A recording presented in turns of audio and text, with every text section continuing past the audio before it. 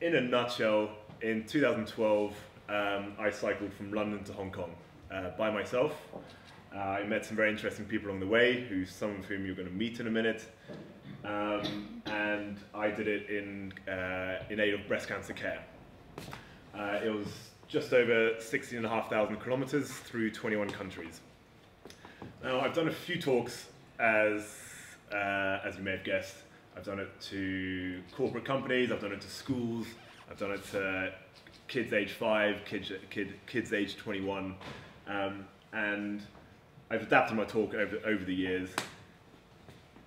As opposed to doing a chronological kind of talk of what I did and what I cycled and how far I went, that would be difficult to do because otherwise you're going to be here for 180 days and that'll be boring for you and boring for me. So the way I attack it is kind of trying to answer as many questions as possible during the talk, and in the hope of at the end there are no questions at all. So we'll see how it goes. 14th of April 2012, I left from Buckingham Palace looking like that. All of the kit was brand new. The bike and the bags together weighed approximately 46 kilograms. My body weighed 105 kilograms. Probably what I weigh now. 180 days later, through 21 countries, won't name them all, but you can see them here. I ended up in Hong Kong on the 11th of October 2012, weighing 76 kilograms. My bike weighed the same, and my bags dropped about 15 kilograms, so I dropped a lot of the kit because I bought lots of shit. I didn't need half of it.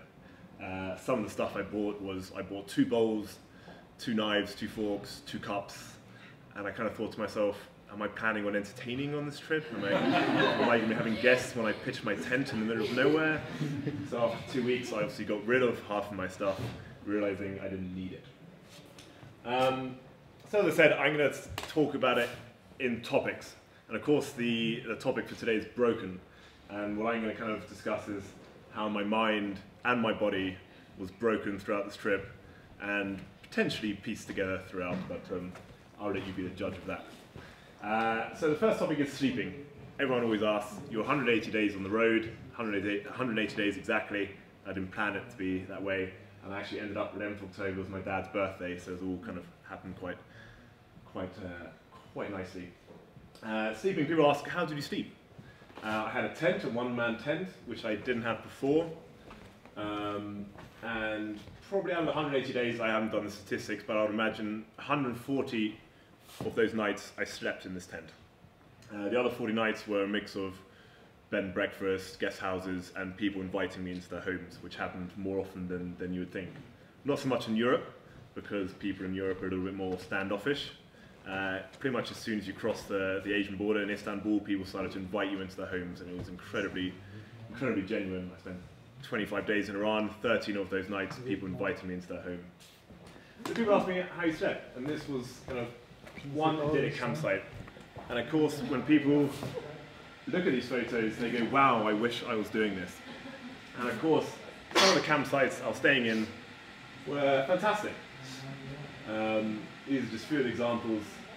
I had a pretty good camera, and I practiced the art of selfies a lot. And as you can see here in this photo, this was near the beginning of the trip. I'd never put up a tent before. I'm not really an outdoors person, I am now. And I'm not really a cyclist, I kind of am now. As you can see, that is not really a taut tent. And it rained that night, and I got drenched, because I didn't know how to put my tent up properly.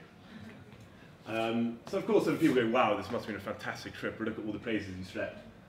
And sometimes you slept without a tent.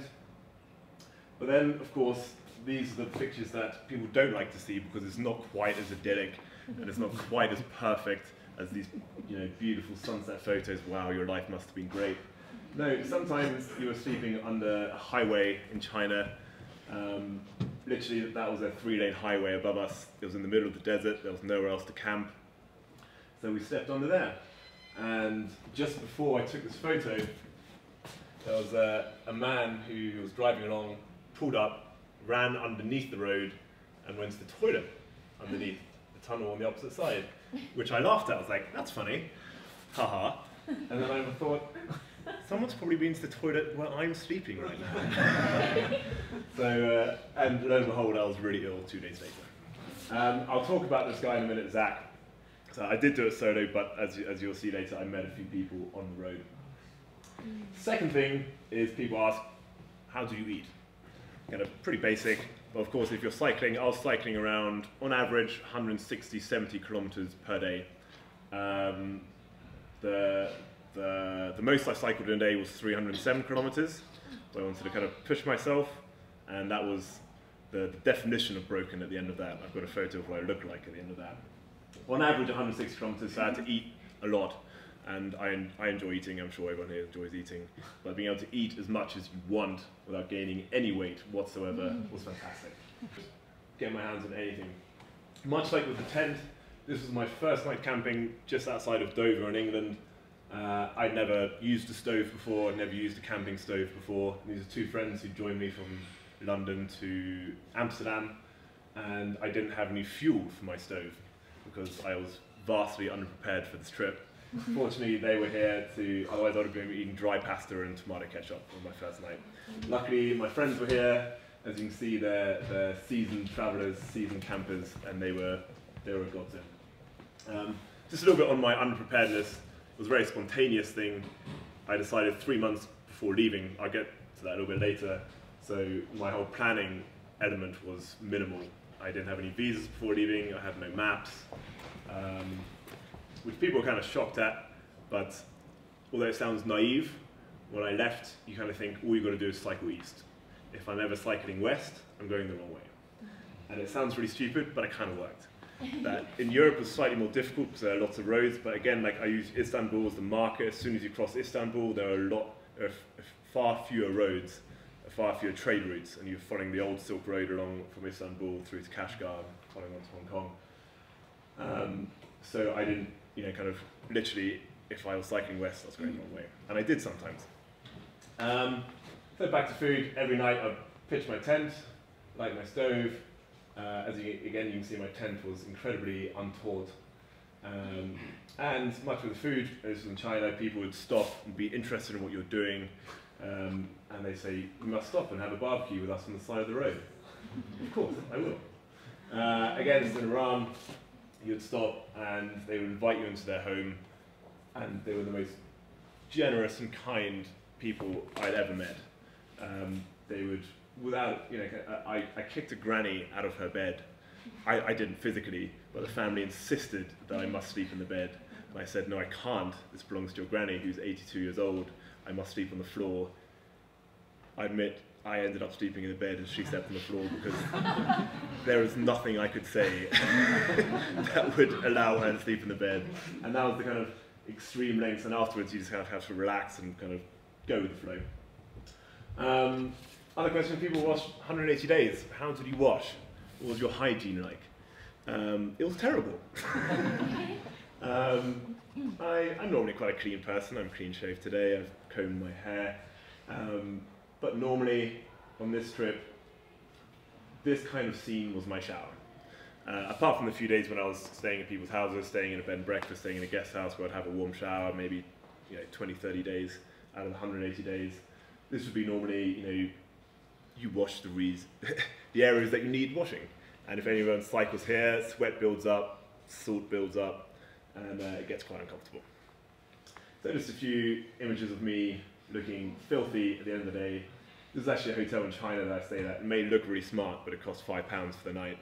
And the bellboy, who had no idea what was going on, was very kind and gave me slippers, which was the first thing that sprung to his mind. It's like, you must have slippers. This was halfway through the 360-kilometer day, whilst I was still smiling, with a terrible moustache and kind of dirt all over my face. Lakes, rivers, not so much seas, because obviously you're trying to wash the salt off, and if you try and wash in the ocean, you're going to add more salt. So the fresher the water, the better. And this in China was, again, just all these irrigation systems with fresh water. And I got a little video just to show you of kind of, hopefully just to bring it to life. I don't get fully naked. Ready to go. Okay. Woo! Water is freezing.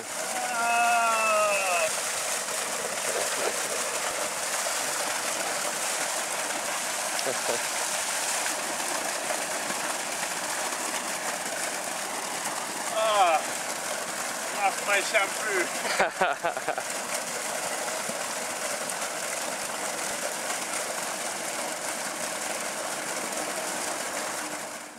You have to watch the whole video. But also, just a funny thing, like, I don't know if any of you traveled to Asia or traveled a lot. You know there's little shampoo packets that have like a tiny amount of shampoo, and I always looked at them before this trip and I thought, who buys these? This is completely pointless. I buy them. They had so much point, and that's all I used to kind of wash myself with. I had a bath soap, but as soon as I could get my hand on one of those shampoos and wash my hair, it was brilliant. And also, you see my hair growing. My mother, who I'll talk about later again, the reason I did it was, or part of the reason I did it was for breast cancer care. She's absolutely fine now, but she was going through chemotherapy at the time, and she shaved her head, and I shaved my head at the same time in kind of solidarity. And it was actually the best decision I ever made, because I'd never had cut my hair that short before, and it cut down the washing and hygiene a lot. This is obviously a beautiful image. This was in Kyrgyzstan just before coming into China, but this was just to show you that people ask, especially the kindergarten, the first question was, where did you go to the toilet? This was my toilet. I took this photo whilst I was on the toilet. And that was my toilet. So again, very basic, but people ask those questions. Again, broken, mechanics and health. This was a common scene on a day-to-day basis. This was fixing a puncture. Again, before this trip, I was not a cyclist before leaving for this trip. I cycled to work, I did a few odd trips. My mechanical skills were poor, but you learn. It's like anything, you learn on the job. The first puncture took an hour to fix. By China, I was fixing them in about 5 minutes. But this was a daily occurrence. It happened a lot, and it was very frustrating. So again, this is a common scene. This was my sleeping mat that, come China, had developed a tumor, as you can see in the middle. It started popping all over, and that was the most uncomfortable thing to sleep on for the next 4 weeks. Again, people always think, that's a beautiful image. And I was talking about, this was a lake in Turkey called Tuzgulu, Salt Lake. So I took this beautiful photo, and then for the next week, I had salt all over my bike. That ruined my bike, ruined the chain, ruined the brakes, ruined the gears. So it's a beautiful photo, people love it. I've got a mouse pad of this photo, but it's actually probably one of the worst memories of my trip. Just a few facts, 92 punctures, 3 new tires, and as many people think, 2 chains. When a chain breaks, does anyone know how to fix a chain when it breaks? Yeah, I didn't. I was in the middle of nowhere, and I swore a lot. Sleeping mat punctures, 9. Litres of tears due to mechanical problems, 13.2. I cried a lot. I'm not a crier, but on this trip, somehow my tear ducts kind of came to life. Expletives used while fixing, kind of missed there, probably about 10,000. With the health, of course, I got ill a lot. I had paracetamol, I had kind of basic medicine. My thing was, if I got ill, I would just stay in my campsite for 2 or 3 days until I got better, essentially. Which, considering I come from a family of doctors and my girlfriend's a doctor, they would probably advise to do something else, but once you're in the middle of nowhere, all you can do is kind of sit there, relax, and hope you get better soon. This was at the end of the 306 kilometer day. Yeah, I looked pretty terrible. Broken. Dogs. Cute, I don't know, if people here dog people or cat people. I love dogs, personally, but around Turkey and Greece, they're a complete pain in the arse, because there's something about as you're cycling along, I don't know what it is, maybe the calf, as you're cycling, looks like a spit, like a beautiful piece of meat, and the dog's like, I want, and they start chasing you and they start barking. And these aren't little dogs, these are Rottweilers, these are These what would they call in Turkey? These giant bears, essentially, chasing you. So I asked my mum when she came out to Istanbul, it's like, I need something to fight the dogs off. And she came out with a horsewhip, which was inventive of her. It wasn't very useful because I didn't want to strike a dog. I'm not into that. But I did use it. So my method was, as soon as the dog came, I'd get off my bike and I would make lots of noise and try and scare it off. And then the dog made more noise. It didn't really work. It was a big problem, and you'll see from a few pictures. And this was kind of to do with health. You know, people think you must be so tanned. You must, you know, pick up a lot of girls on this kind of trip. You're not going to pick up a lot of girls looking like that. So for 6 months, I looked like that. Unfortunately, you can't smell a photo. I smelled pretty bad. I was sleeping in a one-man tent. It wasn't conducive to picking up ladies and bringing them back to your one-man tent. That didn't work. Mental health, loneliness. Of course, again, with photos like this, everyone goes, wow, that must be amazing. But of course, you look behind the scenes, as I'm sure most photographers here, that took a while to set up. It was quite sad. I was trying to look pensive, look serious, but it came out quite well. But this was a standard lunch, kind of in the middle of nowhere. You know, of course, I'm not normally taking photos of myself, but I want to take a few photos. And people always ask, did you go crazy? Did you start talking to yourself? Yes, I did. I had a video camera and I started videoing myself every day. So I've got lots of videos, you can check them out on the website, and I've meshed lots together. And I felt that whenever I had the camera, it felt normal to talk to the camera, and it was a nice thing that I felt like I had a friend. I was talking to my video camera.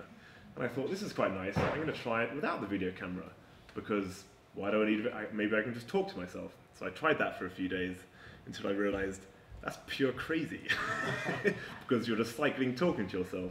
So I limited it to only talking to the camera. Mental health and loneliness, so a lot of this was, you are spending a lot of time by yourself. Again, in Europe, every 10, 15 kilometers you come across a village. In China and in kind of Central Asia, around Turkmenistan, Uzbekistan, Kyrgyzstan, you'd be by yourself. There's not many places in the world you can just rely on the road for an hour and have no problems, nothing coming past. So that was a feature of the trip, like beautiful scenery, and I was just by myself. I loved it. And people ask me, like, why did you do it by yourself? I did it by myself because it was very spontaneous, last minute, and I thought I could ask people to do it, but then selfishly, maybe you have to, like, kind of, you got to travel with someone, you got to take someone else's thoughts and feelings into consideration, which sounds mean. This was something for me, something I want to do, and I enjoyed meeting people on the road, and you'll see a few people that I met on the road. And they had really good relationships, and I cycled with them for 2 or 3 days, and it was really fun, but then I was very excited to kind of get back to myself. And of course, when you're broken, when your mind's broken, you think you're by yourself. I was talking to someone earlier, that when you leave, you think you're the only person on the road, you're the only person doing something crazy. I'm unique, I'm special. As soon as you hit the road, you realize you're not. I met hundreds of people traveling around the world, doing various trips on bicycles, on skateboards, walking, cars, motorbikes. And this was the most fantastic person I've met in my life. He was 64 years old, from Amsterdam, and he was going via horse and carriage from Amsterdam to Jerusalem over the summer. He was doing about 30 kilometers a day. I cycled past him, and I thought, I think I'm crazy. You're definitely crazy. And he was actually why I actually got the horsewhip, because I asked him how he deals with the dogs in Greece, and he just got out this massive horsewhip and was like, this is what I do. So that's kind of why I got the horsewhip. He was crazy. Like in the horse carriage, he had nothing. He had less equipment than I did. He had a bed, single bed, a stove, and that was it. Of course, how the horse got fed was every 10, 15 kilometers, he said people would stop, whether it was military, whether it was people who had horses. He was invited in every night. He rarely slept in the carriage. By the way, one of the people met, like people who help you when you're in complete need of help. This was in a desert in Turkmenistan. I had no food, I was running out of water, and people out of nowhere were selling watermelons, and we sat down for 3 hours under the tree, not being able to speak with each other, but they offered me watermelons, and we just sat there, and it was heartwarming. And this was a constant feature of the trip. I could show you thousands of photos of the people I met. Unfortunately, I can't remember everyone's name. This guy was special in that he drove past me and waved at me. This was this was in Uzbekistan. He drove past and waved and smiled. And at this stage, I'd become accustomed to people stopping and saying hi. And I thought, that's mean. Why would you just drive past and just smile and drive off? Turned out he drove to the nearest town, he bought some water, he came back, he gave me the water and $50 US out of nowhere. Just these random acts of kindness that again would only happen purely east of Istanbul. I got kicked off people's farms and estates in Germany and in Austria because people were like, why, what are you doing here? Get off my land. Whereas as soon as you cross a certain barrier, they're like, please come into my home. So it's a very different level of hospitality. And something that obviously doing an MBA at EHL, is I love hospitality, I love being hospitable, and it's something that you see change as you cycle through the world and how that changes. Kind of thousands of people that I met, and lots of people that I'm still in touch with today. The kids in Kyrgyzstan, they're going to break your heart. And one thing I noticed, again, just very quickly mentioning about the trip, was people have this warped sense of, as you're, take for example in Turkey, as you're cycling through Turkey, I was going through central Turkey, and this was the time when, I don't remember where there was a plane shot down over Syria. This is when in 2012 when things started to go wrong, and the plane left from Malatya. And I left Malatya, central Turkey, and everyone said, where are you going next? And I said, oh, I'm going to the next town, Bingöl. And everyone in Malatya said, oh, Bingöl, oh, you're going to die, you're going to die. And I got nervous, I got really nervous. I was like, maybe I shouldn't go. But I thought, everyone I've met so far has been really nice. I got to Bingöl, nicest city I've ever been to. Everyone was so nice. And they said, where have you just come from? I said, oh, Malatya. Oh, that really bad. And it kind of made me realize that there's friction within the cities, but as a traveler, you're accepted on a different level because they want to show their hospitality to you.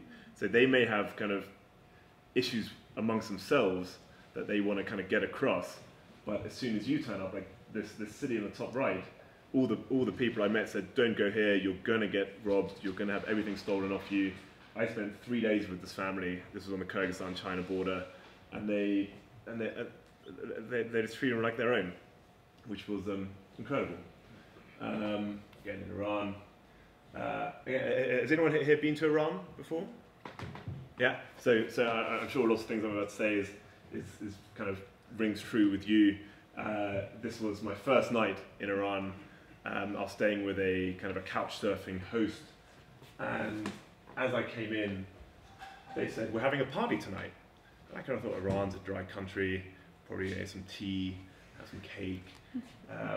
Came in, all the Persian rugs were out in the middle of the room. I have never had more alcohol in my life than I had at this party. And as soon as all the girls came in, they went into this literally like a cupboard, they got changed and came out in the most obscene clothing. And then the day after, this party after. So it's a real eye-opening experience in Iran that I'm sure lots of people who have been there have had. And it's this incredible thing that when you go to someone's home, lots of the time it was one person got a bottle of vodka from his garden that he had dug up in the garden, and he dug it up and he said, we drink now. Because their concept of drinking is they don't have a beer or wine at the end of work like we do. They open a bottle of vodka and you finish the bottle of vodka. Which is not conducive to cycling at 6 AM the next morning for 160 kilometers. Getting lost in the endless climbing. Getting lost was an issue, which obviously I didn't have any maps. I had one map of China, actually. When my parents flew out to Istanbul, I realized I needed a map. But getting lost was an issue. This was once when I was cycling towards Afghanistan, going the wrong direction, because someone told me that was the way I wanted to go. I asked, how do I get to the next town? And he said, just pointed in one direction. And it wasn't the way. So getting lost at endless climbing. Climbing was obviously something that I had to get used to. I don't know how much, I didn't have a GPS, I didn't have any, so I don't have any metrics or statistics of how many meters I climbed throughout the whole trip. But I would assume a lot. So you had to cross the Alps. In Iran, there was big mountains, kind of 2,500, 3,000 meter passes. Macedonia, there are mountains. China, Tibetan Plateau, there are mountains. And I was not fit. I was like this before I left. I was not fit. But by the time I got to the Alps, I got fit. And switchbacks like this became like a normal part. And I always saw it as a challenge. Every time I saw like a mountain road coming up, I saw it as a challenge. Getting lost, this would happen in China quite a lot. There'd be this perfect line on the map saying, go this way. You'd get to the road, the bridge would be not finished, so you'd have to walk down the valley, across the river, up the other side, and that'll take about 3 hours out of your day, which was frustrating. This was me looking at maps, again, trying to be pensive in a selfie. Oh,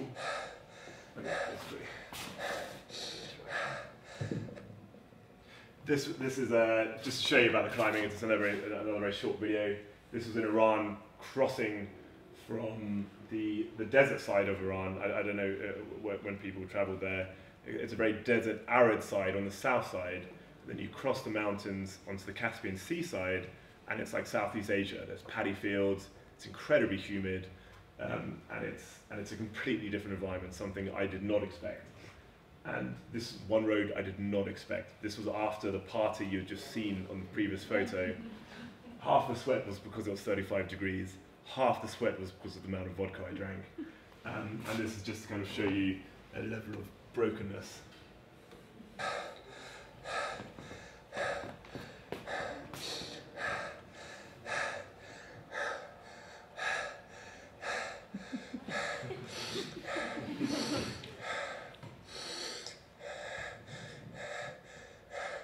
Steepest climb.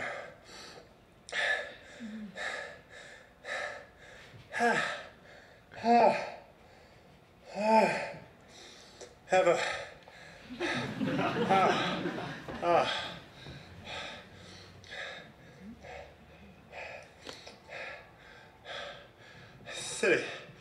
City steep. 14th July from Miami to Firuzabad, going across the mountains to Caspian Sea via Firuzabad and Kakhal. So tired. 8:35 AM. 32 kilometers done, and it's uphill for a long way. Oh, my hand.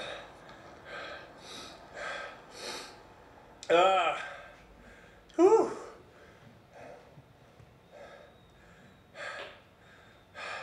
I use the video camera as my mirror. So that's why I'm checking out my face at the moment.